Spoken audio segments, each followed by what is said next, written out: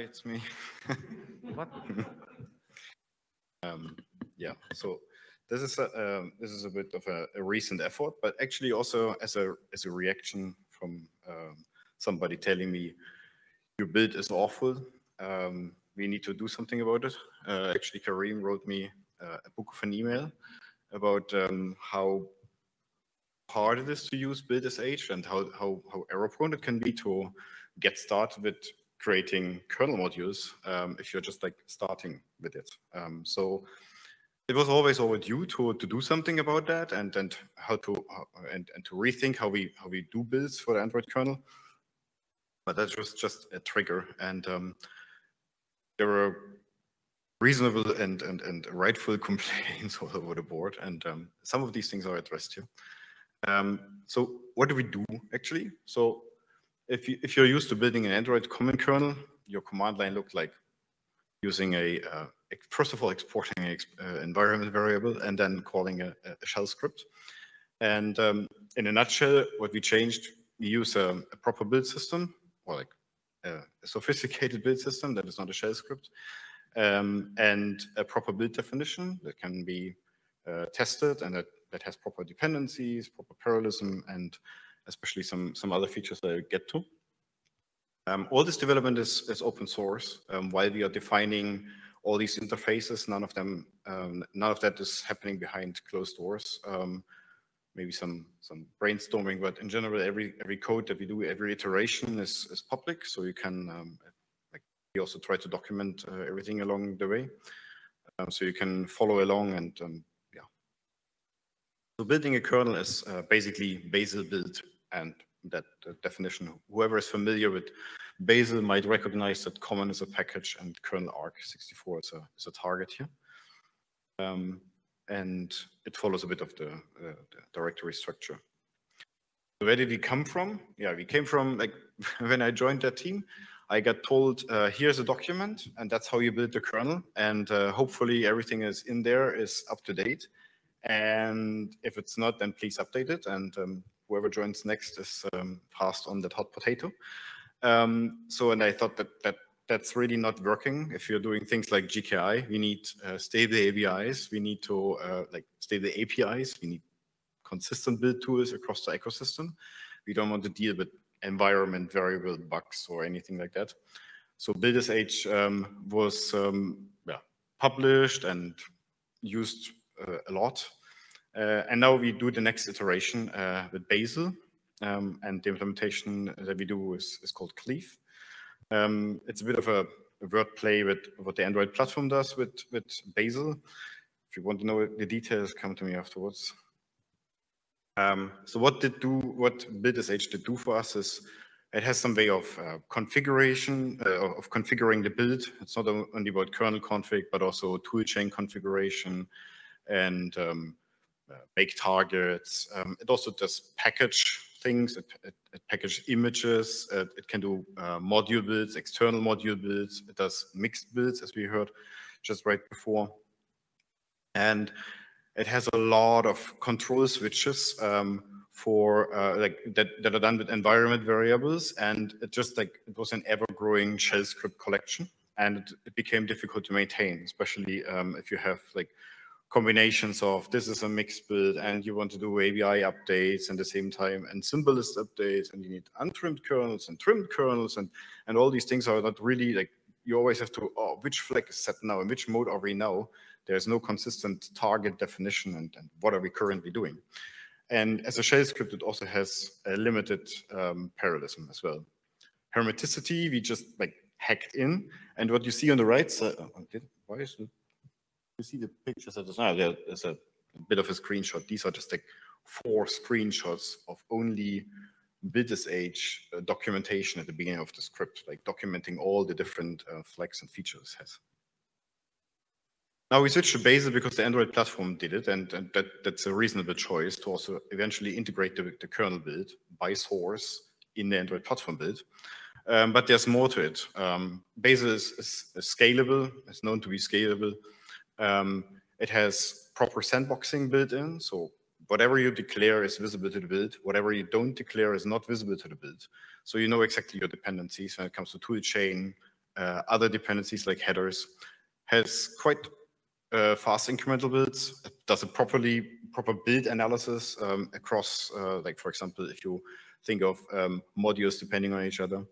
It has a better implementation of parallelism, which most build tools have these days, and integrates nicely with things like remote builds and remote caching. And how we do kernel builds is we just get environment setups that are consistent. So no matter where you run, no matter when you run, if you put the same sources in, you get the same setup. We enforce the Hermetic toolchain. There's no way around to get the right compiler for the kernel. There's no way around getting the right linkers and everything in place. So if you run it on your private laptop or on another corp machine, you will get the same setup. And it all comes included. We still wrap make defconfig. We still wrap kbuild as an authoritative build system. We have plans to tweak that a bit to make it a bit more Bazel-y, but under the hood, kbuild will be the authoritative build system. So it will be still driven by kbuild. We will not write new Bazel files for core make files. The core make files stay where they are. So how does it look like? How do I define a build? The left side, you can see the actual kernel build definition comes with the default set of things like the toolchain. You don't even specify it here. You just say, here's my build config. Build config is still a thing from the build sh world that we retire. But as a way of migrating, we are using all these things. And over time, build configs will go away. And these will be flags here in these build definitions. And similarly, as you can see, there's a kernel module definition that just specifies a common kernel, the one above, as a dependency. And there's no other specification of a build config. There's no specification of a tool chain. It just makes sure it inherits everything from the common kernel above. So we enforce that the module is built correctly with the right tool chain, no matter what the kernel build actually offers. And we make sure it's API compatible. And so if you build these things together, you will get a proper distribution. If you go in the subdirectory where this module lives, you can simply do Bazel build NFC, the target name, and it will do everything that is needed, like possibly acquire any tool chain if it's not there for some reason, or it will make sure that the kernel is built if you need a kernel build for that. It still requires kbuild makefiles, like kbuild and makefile that you usually specify for modules, and we are fully compatible with that. But it limits the visibility of what you can see. For example, you only see kernel headers. You don't see source files. You see kernel tree, but it has only headers when you compile. Now, the next step that we are currently working on, that is currently in review, is a so-called driver development kit, a DDK, where you can specify, let's say, a DDK module. You put your sources in.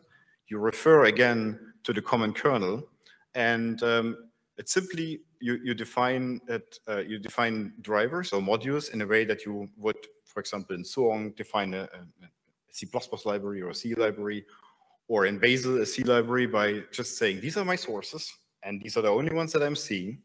These are headers. So if any module would depend on me, they would see these headers that I export. And here's the kernel build I'm depending on. And you see that, again, our NFC module, it comes with its own sources. It has nfc.h. And in case it would depend on a header file from this base module, it would just simply define it as a dependency. That would cause it to be built, obviously, afterwards. It would cause that the header file base H is visible and can be included, and only that. And lastly, it will make sure, again, the right toolchain is used. And the neat part here is all the make files, the kbuild files, and in future also the kconfig files, as much as we can, should be automatically generated under the hood. That allows us to make use of new features that come with kbuild, even though we don't need to touch the actual interface from DDK. If you were to upstream a driver that is built like that, because you you're like eventually done and want to upstream it, you can literally just take that makefile that's generated and use it to upstream. There's a question. Yes, so I see you have kernel build mentioned twice, and obviously when things are mentioned twice, the potential thing. And this is only a sketch, but... So this is a sketch. Yes, kernel build is a mandatory parameter currently. We thought of like deducting the kernel build from the other module. What we currently do is we enforce that they're consistent, so that you're using the same one. If you would use another one, but just like say, no, that's not how you do it. This answer, like this is one way forward. It's still a bit in a review. We still try to figure out what is the convenient way, and obviously there will be more features that we add to it. But it's a simple way to get started. Now there's more to it. We can like one of the big complaints was like there are so many environment variables. What if they set them? Like how should I all remember that? And a Unix tool should have dash something. So the build in this case has like, for example, Bazel build dash LTO equals something, and this will apply to the entire build for the kernel and the modules. It has we have some configurations that you can consistently use, like a config fast, which might be a good thing for locally, which implies thin and local compilation, where we use a bit of we break a bit out of the sandbox to use some more caching mechanisms. You can consistently enable KRSAN, and it's completely propagated across the tree. And if you would omit that flag next time, it's also made sure that all the rules are invalidated and you rebuild exactly the cases that you, exactly the thing that you need. Under the hood, we create a lot of like little snippets that we execute. But there are always like for example, debug print scripts will print these scripts for you and show them. Question coming in. Okay. We effectively, since Cleve is now the default system for Android 14 builds and Android mainline, we are effectively deprecating build.sh. But we also have automatic command line tools, automatic command line migrations. So for example, if you call build.sh on a branch where it's deprecated, it will actually go in, use the build system to query the exact target that you would execute instead, and will tell you exactly the command line that you have to run in the new world to use Cleve instead. Similarly, we are working on build config migration. So if you have downstream build config files yourself, we basically have a tool that says run that tool, and here's your new version of the Bazel file that you have to use instead. So we try to make migration also very easy. Yeah. One question that regularly comes up, isn't that making out of tree modules easier to maintain, and do we not discourage upstreaming with that? I think one answer that I regularly give is I want module development to be quite easy and approachable, and the result should be easy to also port between major versions. It should be easy to port a kernel module from, let's say, Android 13.5.15 to 14.5.15 with minimal changes, so that people that actually want to port forward towards Android mainline, towards mainline, have little work to do, or like a decreased amount of work. And by specifying exactly the dependency, what am I depending on, by forcing people to be honest about what their dependencies are, it also helps to unwind that tree of dependencies to eventually upstream one by one. Questions?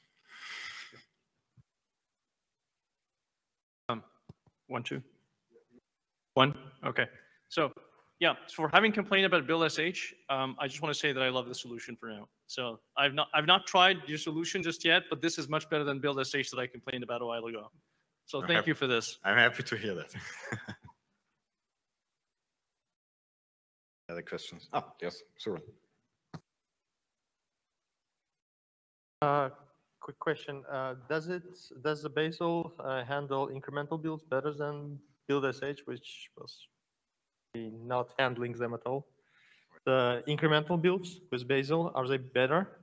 So like determining what needs to be rebuilt is significantly faster. So usually, like every input is tracked.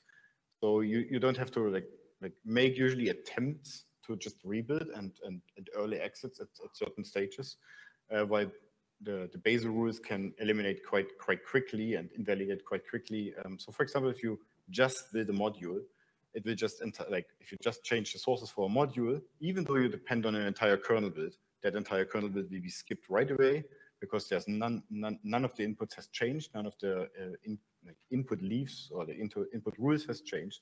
So you get right away to that kernel build. So if you think of this DDK step here, even if you build your kernel locally, like for the first time, if you touch only the kernels, the module sources, it will literally only do that.